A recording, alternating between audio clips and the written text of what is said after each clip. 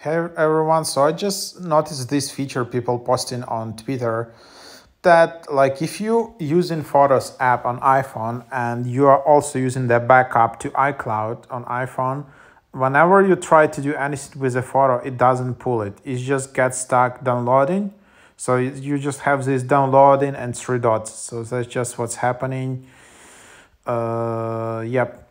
So I don't know what that is, but basically that's just and it's just going stuck there. So this is the solution to that. Some temporary solution is that selecting photos and telling it to do a slideshow with them at least works to force download. So if you can download, but if you put them in a slideshow, then they download just fine. So this is some kind of temporary workaround. Try that.